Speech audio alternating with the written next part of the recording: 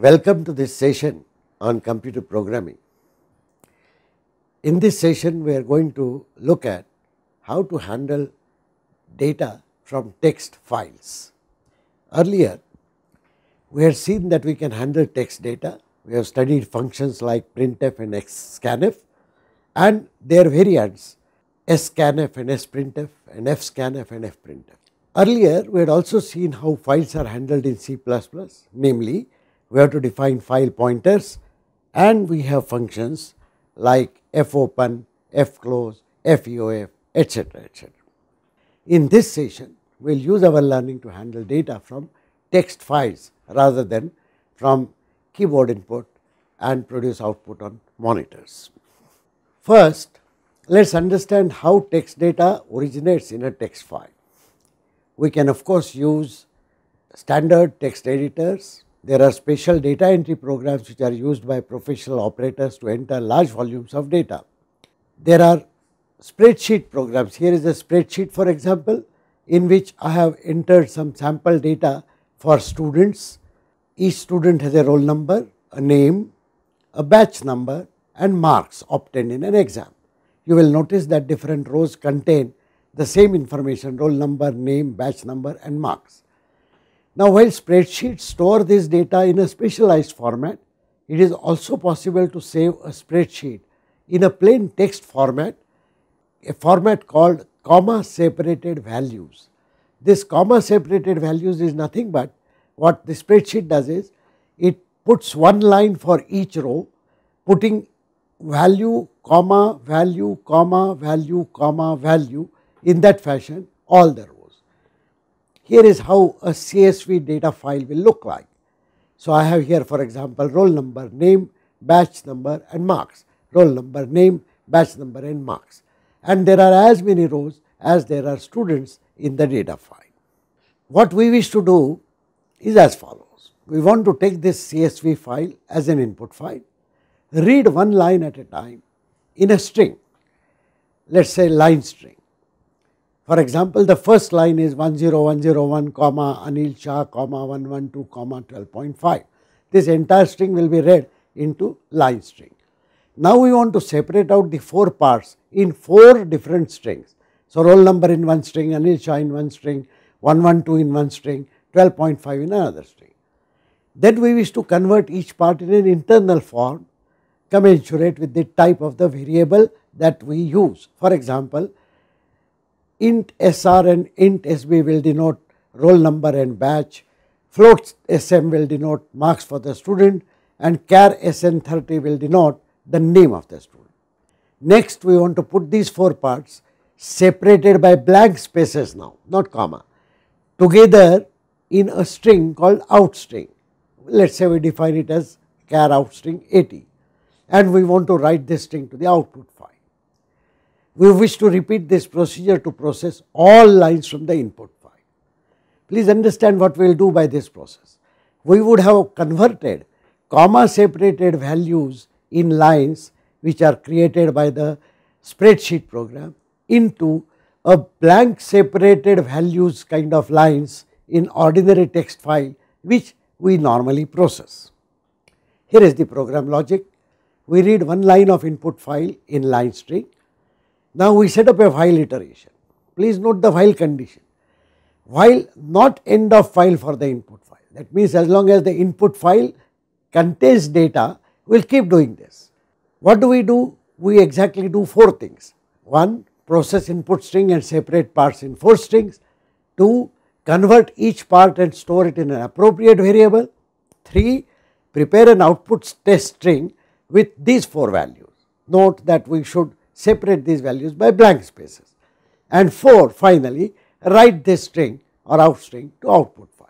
Now, these 4 things we have to repeat again and again and again, and that is why we have this while loop. Please note that before entering the while we read one line and before going to the next iteration we read the next line. Consequently, these 4 steps will be taken for a line that has been correctly read. For every line that we read, we wish to separate parts in 4 strings. The first line, for example, is shown here, each character separated by a vertical bar.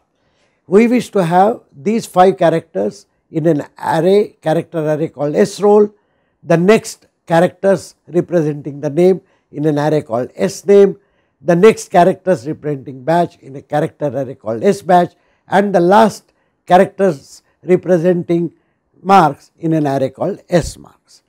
Notice how we handle this in program. So, the program begins by standard inclusion. Notice that we have defined line string of 80 characters and out string as 80 characters, the input and output character strings. We have used sRole, sname, sbatch and smarks. These are 4 character arrays to store 4 parts. We also have variables of the type int sr, char sn30, int sb and float sm. These are to temporarily store the values in internal format that we get from these 4 character strings. I, j, k, n, etc. are the standard index variables. First, some housekeeping about files. We declare file pointers, as you know, file star fp in, file star fp out. So, fp in and fp out are the names of the pointers which we shall use internally, but we must associate these names with external file names. This is done by fopen statement, as you will recall. Here is fopen. So, we say fpin is equal to fopen csvdata.txt comma r. This associates an external file csv underscore data.txt which should exist in the same directory in which our program is executing. The second parameter says it is used in the read mode, that means it is opened for input operation. Of course, it is possible that the file does not exist, in which case fpin will be null. So, if fpin is null, then we just print an error message and return with minus. We do the same thing with output file as well. We open marks underscore data.txt, but this time the parameter is w, which means the file is opened for writing. If a file does not exist, it will be created. If a file exists, it will be overwritten. When we say fopen this and assign it to fp out now gets a file pointer associated with it, which connects it to this file. Of course, if for some reason we cannot create that file, then fp out will be null. We test it, and if that is so indeed, we say we cannot create an output file and return minus 1. This is the standard protocol that we have to follow while handling any external files, namely define file pointers, open the appropriate files and associate them with the file pointers, and in case you get a null pointer, print an error message and get out. The input file is now open at this point. So, as per our program logic, we have to read lines one by one. Before setting up the loop, we first read the first line. fgetS is the function that we use. Notice that fpin is the last parameter, that means from this file read a line into line string at most 79 characters. Why? Because line string is only 80 characters long. Now, we have the while loop which says if not feof of fpin, that means if the file input file fpin has not ended, then I proceed with the loop. I know that I got a valid string here because I read the string here in line string. I now need to separate the parts. I start with I equal to 0 and k equal to 0. The idea is that I will associate k with the larger string, and I will associate I as an index with individual 4 character strings in which I wish to separate out the parts. Look at the simple way in which this separation is being done. I know that the values are separated by comma, so I assign line string k to sRole I. Please note I plus plus and k plus plus simply means that after this assignment both I and k will be incremented by 1. While this not equal to comma, and there is no body for this while.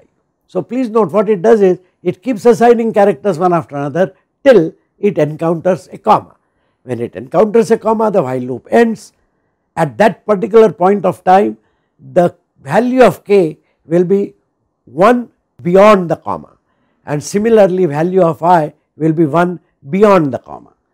Now, wherever there was comma, I need to put a backslash 0 to end the sRole string. So, I set sRole I minus 1 equal to backslash 0 and reset I to 0. The value of k I continue from whatever that value was, because it correctly points to a character just after the comma. I do the same thing, I extract the name up to comma. As long as I do not get a comma, it is possible that the name is actually shorter than the length that I have provided for S name. Remember, S name is a 30 character string. So, what I do is, after encountering comma, I just put up another for loop which says for j equal to I minus 1, j less than 29, j plus plus, I simply insert blank spaces into S name. S name 29 is set to backslash 0, I is again reset to 0. I do the same thing with S batch, and finally I do the same thing with S marks. Observe that I do not test for comma this time, but only for end of the line string. Having extracted these, I extract the relevant values from these strings. So, I use scanf to convert the value from the string sroll into sr using a %d specifier in format. Similarly, I convert this string into another string sn, I convert sbatch into an integer sb, I convert smarks into a float variable sm. So, I got these 4 values separated out in internal form. Now, I collect these values and put them into an out string using sprintf. Observe that I am collecting sr, sn, sb and sm, and I am using the format 5d, 30s, 3d and 5.2f. I will get a complete line constructed which I output to fp out using fputs. I just print this string for my own benefit. Before going to the next iteration, I get the next string from fp in, increment n, and that is the end of the while loop. So, the entire input file has been processed.